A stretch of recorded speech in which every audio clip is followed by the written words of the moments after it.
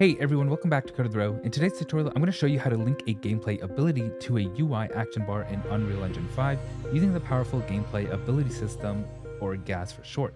So for example, I have this top-down character that I imported using the top-down sample project that Unreal has for us. And when I click on this, it'll cast my heal spell that we created in the last video, and you'll see my health increase from 100 to 200. But in this case, we're not going to be going over UI stuff. This is just a simple demo that I created. But our main focus for today is creating this UI that we can click and use for anything that's kind of like top-down, MOBAs, even stuff like Smite or World of Warcraft would probably use this because, yeah, it's just a simple action bar that we click on to use our own skill.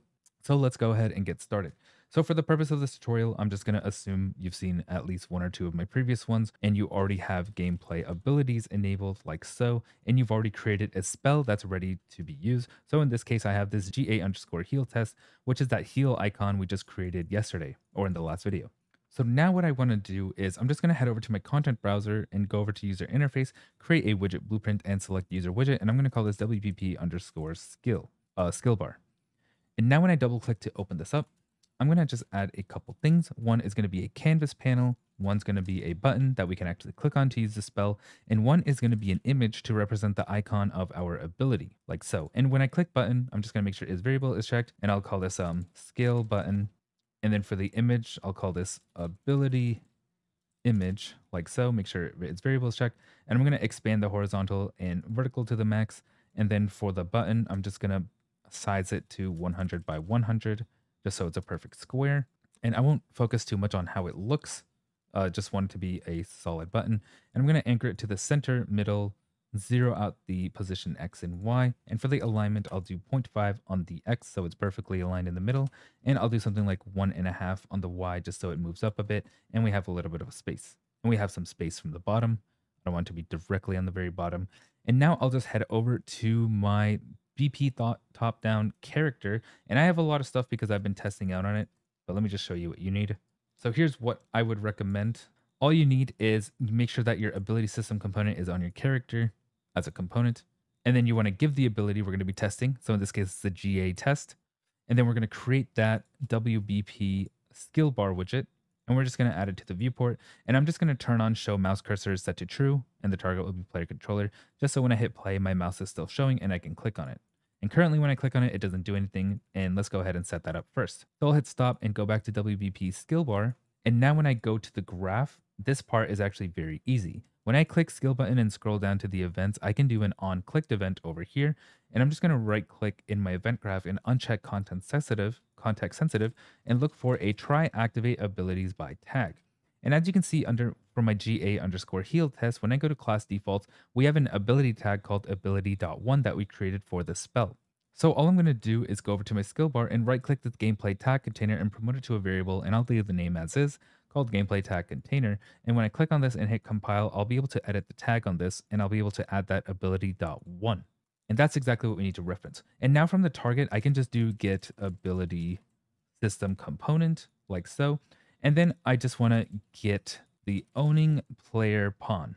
So let me just clean this up a little bit like so. And this looks good to me. So now this is pretty much all we need to do. So basically, when we click on this button specifically, if we have this tag in our character called ability.1, then it's going to get the owning player pawn that has this ability system component and matches this tag, and it will actually just try using it. So if I go over to my third person map right now and just click on it, it's already going to use that heal like so. And it's super easy and just like that. And in my case, I'm just going to reconnect that UI so we can see it working. You won't have this, but in a separate tutorial, I will be making a UI tutorial to show health, stamina, and basically everything. And that will come with the attribute system as well. So you'll see that when I go ahead and click play and heal, you'll see my HP goes up by 100. And yeah, I can click it again and so on. So now let's actually see how to assign an icon to this. And this is actually one of the easiest parts and one of my favorite things about our gameplay ability system when working with UI. I've always struggled with UI stuff, making things look pretty, but in this case, all we need to do is go over to our gameplay ability and add a variable, and I'll just call this icon. And now I'll just change this to a texture 2D and make it an object reference and click on this eyeball to make it instance editable, or you can hit the check mark over here on the right in the details. And also I just want to expose it to spawn or expose on spawn and hit compile and save. And now I'll go back to my WPP skill bar, and in my event pre-construct, what I want to do from here is just get a validated get to make sure that there is an icon available. So I'm going to drag ability image, which is referencing this ability image that we created here. And from here, I just want to set the brush from texture. And from here, I just want to set the brush from texture like so. And from here, I want to set the brush. What? And from here, I just want to set the brush from texture, which is going to be an image like so. And from my pre-construct, all I need to do is get that icon in my gameplay ability. So from the variables, I'm going to add another gameplay ability and I'm going to call this GA underscore heal test. And I'm going to make this a class reference to that GA underscore heal test just so we can get all the objects that we created in our GA heal test over here. So I can grab this icon variable. So from here, I'm going to drag this out and do a get GA heal test or get my heal. And then I'm going to right click and convert this to a validated get. And from the bottom here, I can actually just drag this out and get class defaults. And you're going to see from here, my icon's already showing. So let me show you an example. So it's called icon because we named it icon.